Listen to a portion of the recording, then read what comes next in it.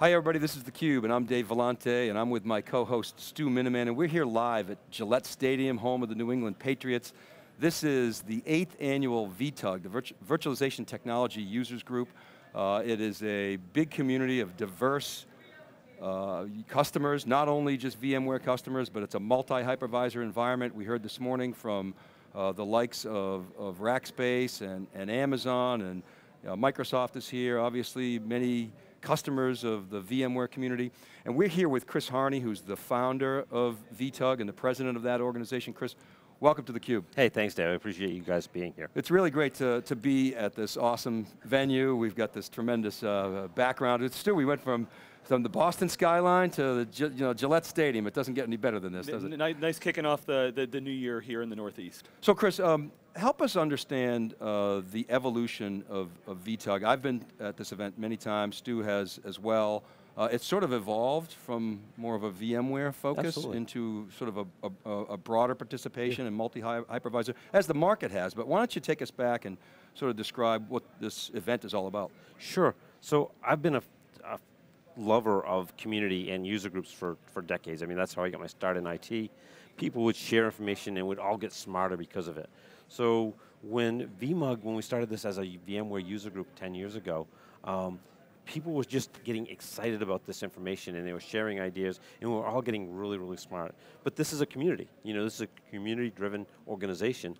And so the one question we ask at every event is, what can we do better? And we were hearing loud and clear, people said, my manager is asking me, what's next? You know VMware really well. What is Microsoft doing? What's Citrix doing? What's Red Hat doing? So we started inviting these people to talk at these events. It wasn't really, it wasn't politically acceptable at the time, but it's what our users wanted. And because of that, we're just getting bigger. I mean, we have 1,500 people signed up here today. Well, I mean, you're right on. I mean, I remember last time we had Ed Walsh, right? Yes. Former CEO of Avamar and Storewise, and he was at IBM for a number of years. He said at one point, hey, I give talks all the time. I ask the audience to raise your hand, who's got VMware? Every hand in the room goes up, and then I asked, who's got only VMware? And all the hands go down.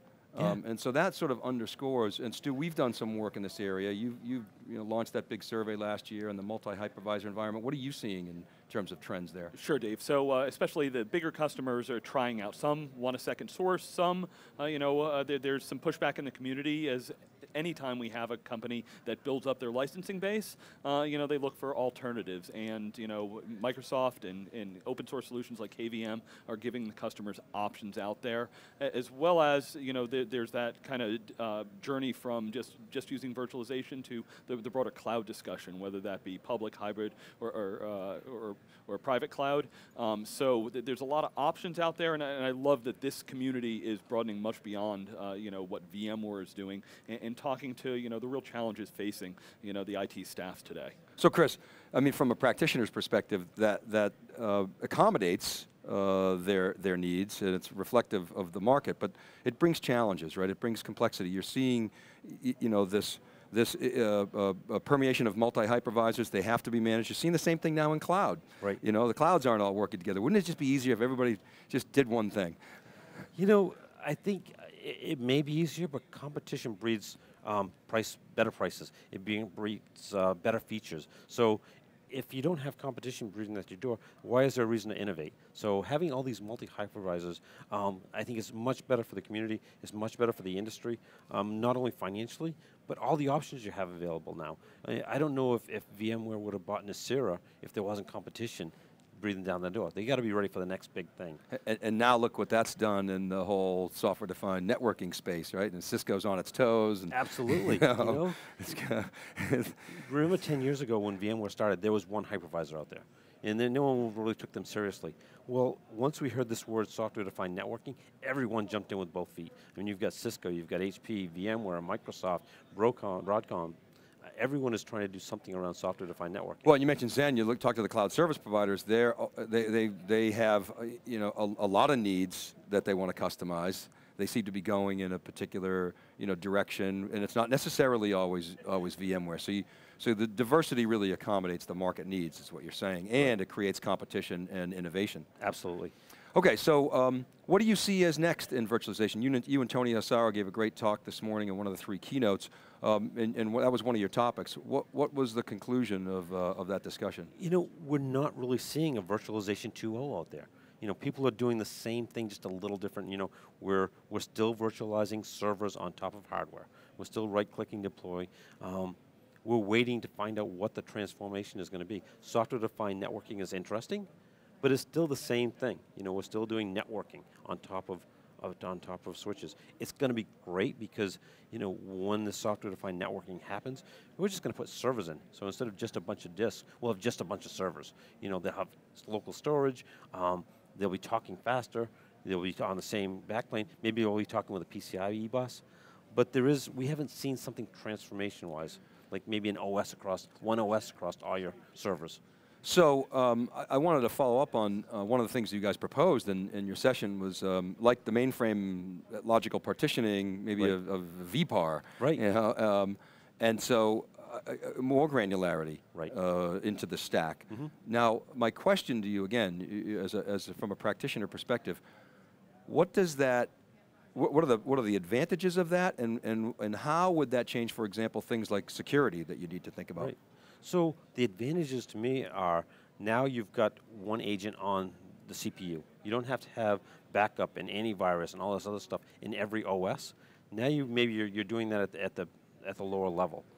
The other advantage is, you know, all VMs are all processors created equal. We have some control within the hypervisors where you can give things shares and say you're more valuable than something else. Well, when you add another machine, those values change and they get skewed. Whereas if you can really divide it up down at the CPU level, this is my most important app. You're going to be guaranteed 50% of my processor. So QoS at the processor level. Exactly. And then does that, or how would that change the security model? Would that have to change to accommodate that greater level of granularity? I don't know that it would. I mean, we're still going to have CPU, we're still going to have application security, which is really all we're doing for security right now. I think there's a bigger need for security out there.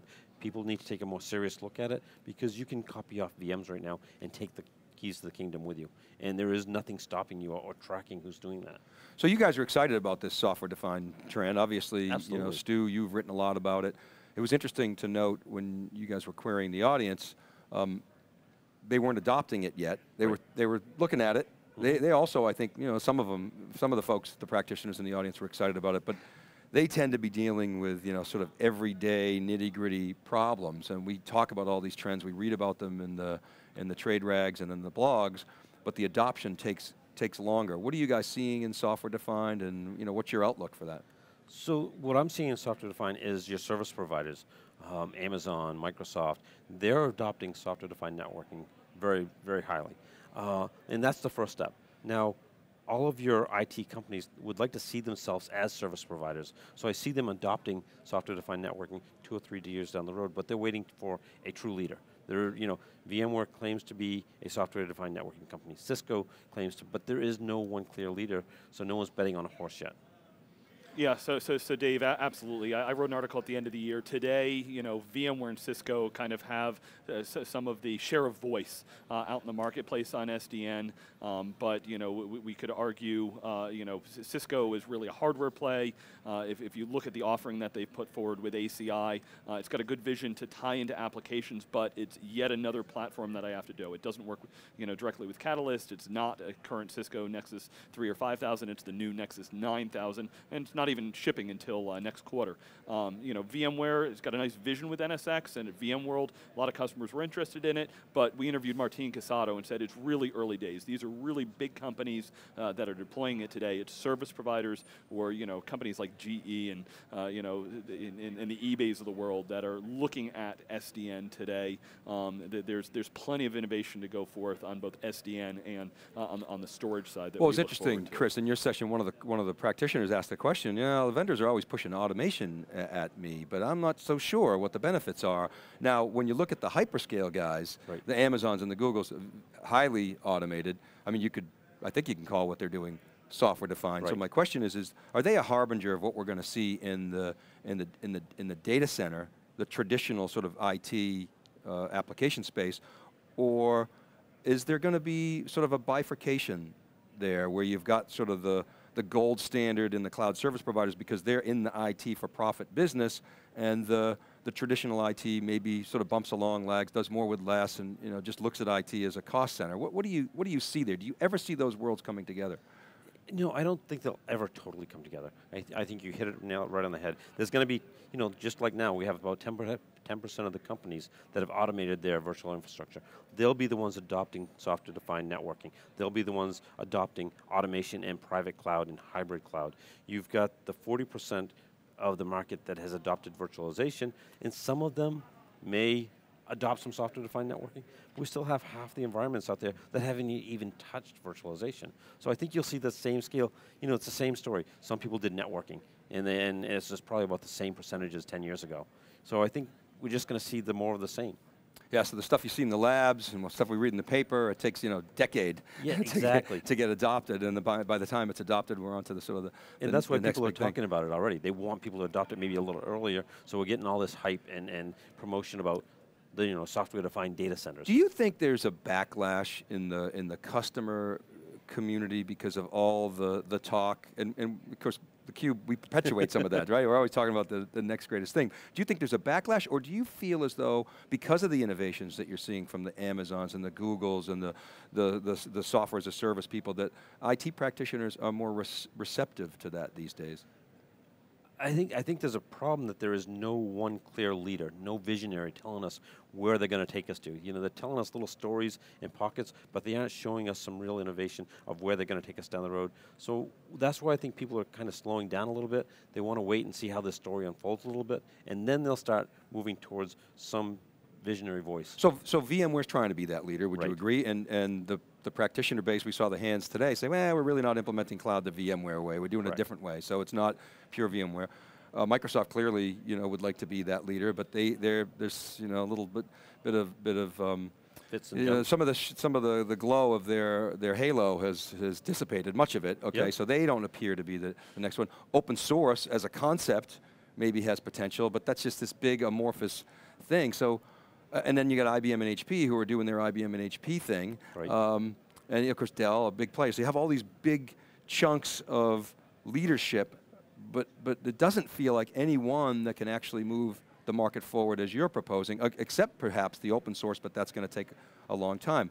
So do we have that right, that there really is no clear leader on the horizon and the community is going to have to be that leader, or do you see sort of a dark horse coming forward, maybe an Amazon or a Google? It may be someone even different than them. We didn't think that we didn't take VMware seriously 10 years ago.